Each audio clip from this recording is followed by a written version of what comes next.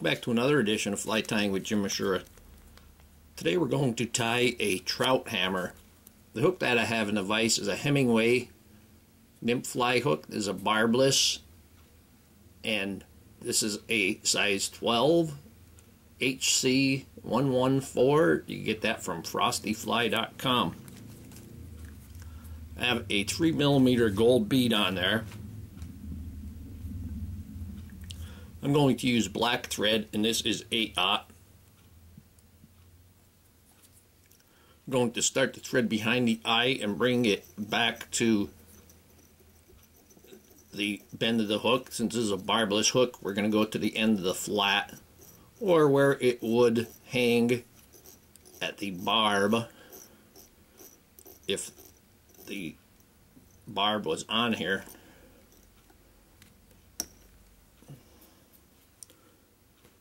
We're going to start out with the tail, and for the tail I'm going to use dark blue dun hackle. Want some nice, really nice stiff hackles, and we're going to pull all those hackles together. Line the tips before you take them off, and then just pull them off, and you can see that they're not aligned on the back side, but they're pretty nicely aligned on the tips. We want that to be about 1/2 to 3/4 of the length of the hook shank. I'm going to go ahead and tie this in.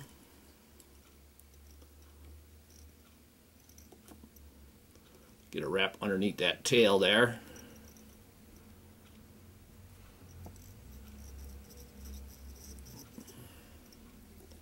And I'm going to trim off the excess.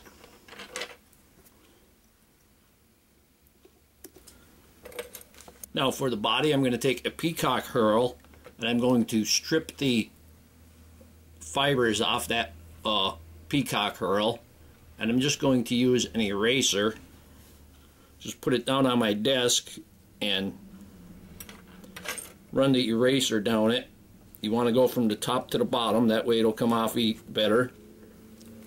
I'm going to take that Peacock Herl, that stripped Peacock Herl. I'm going to tie that in.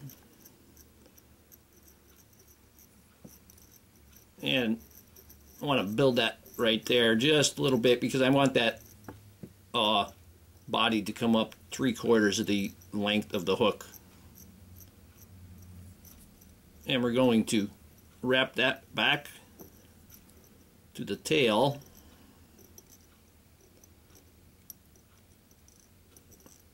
and then we're going to bring that forward again.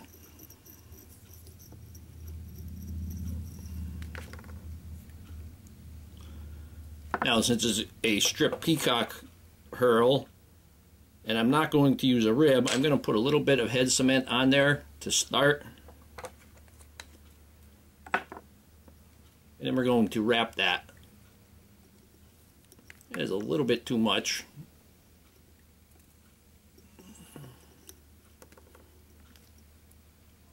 This is a short one, so I'm going to use my hackle plier.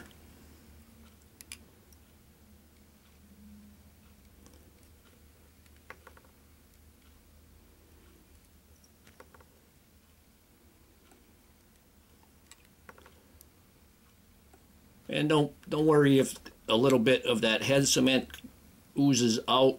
You can easily just touch it off. But after you get the body wrapped, putting head cement on the body would be a good idea. Put a nice thin layer.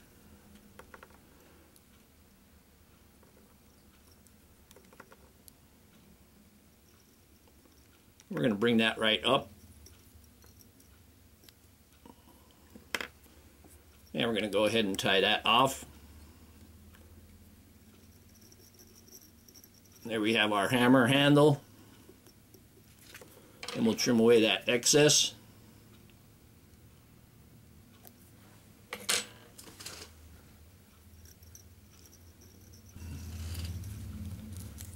Now for the wing case, I have a turkey wing here. You can use turkey tail, but this darkness on that turkey wing there is plenty for me. And I'm going to take a little more than a half an inch worth.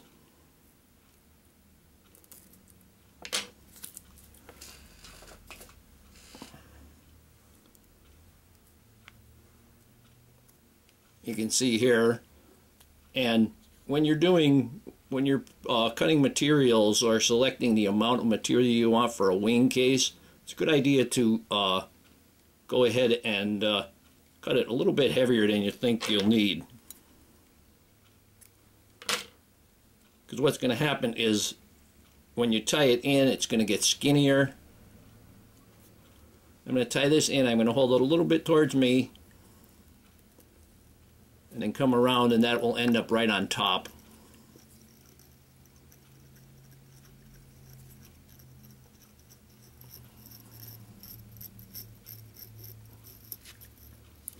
Now I'm going to put legs on this, and for the legs I'm going to use the same dark blue dun Hackle, and I want to get a pretty decent amount of these. Even if you put in 2 clumps, get about a half an inch, and you want to look and see how far you want those legs to go back after you pull them back. So we're going to measure them up, and we want them to be about 1/3 to 1/2. I'm going to go ahead and put those on. And I'm going to get myself another clump. I'm going to take the same amount off the other side of that feather.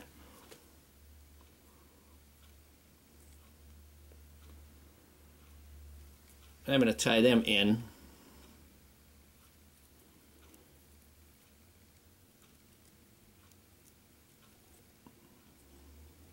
You want to get a pretty decent amount there, so when you divide them,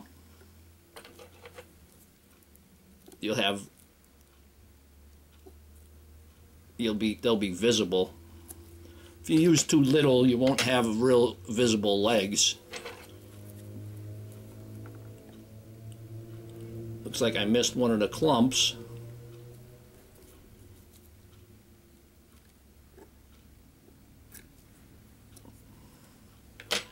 There we go.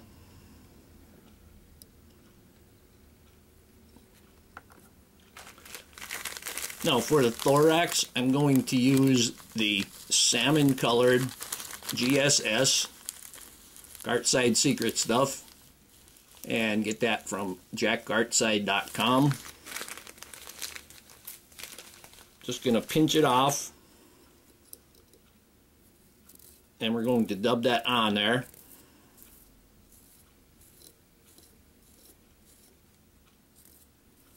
You might have some long strands. Just keep twisting it, and that will get they'll get taken care of. We're going to see how this goes.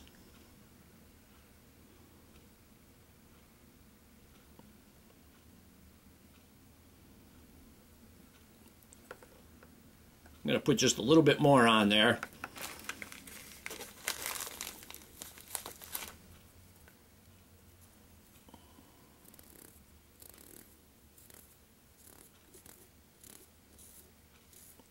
Remember, it's always better to add than to try to take off.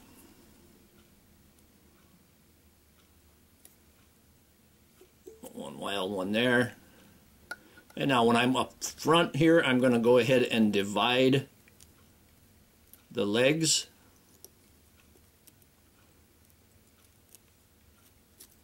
I want to even pull them down towards the bottom to get them to sit on the sides. You can see how they're still kind of at the top there.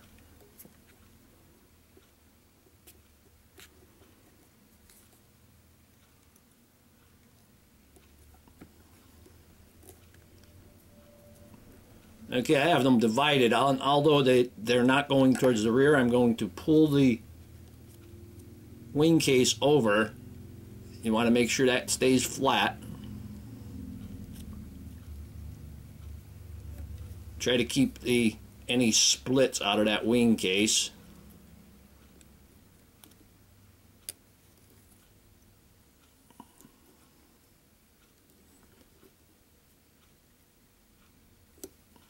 Just secure that with a couple of wraps, and then you can remove the excess.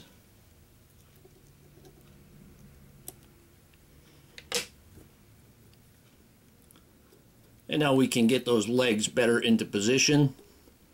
Just going to push them down there. And then I'm going to hold them back with my left hand and wrap that.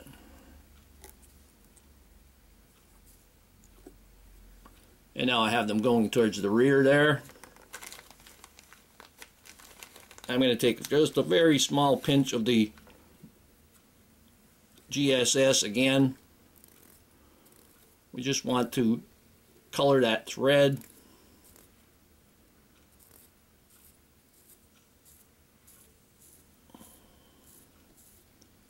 Just so we can hide that head.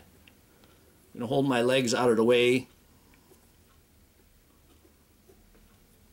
Put a wrap on it and then take my whip finish.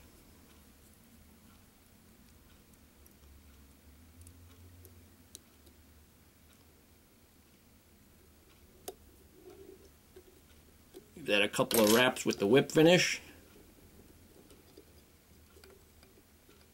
I'm going to tug that up.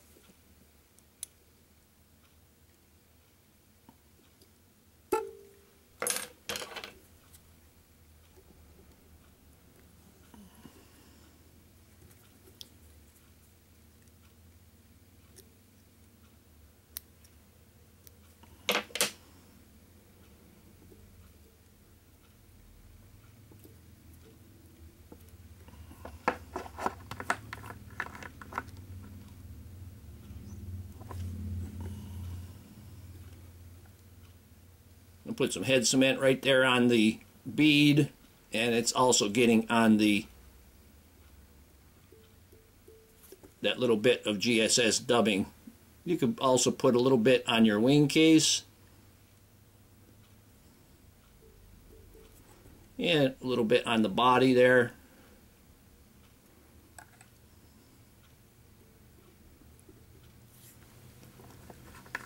And here we have a trout hammer. Hope that you learned something from this video. Hope you would subscribe to my channel. Please refer me to your friends. Please visit my sponsors. Leave comments, questions, suggestions, and most of all, thank you very much for watching my videos.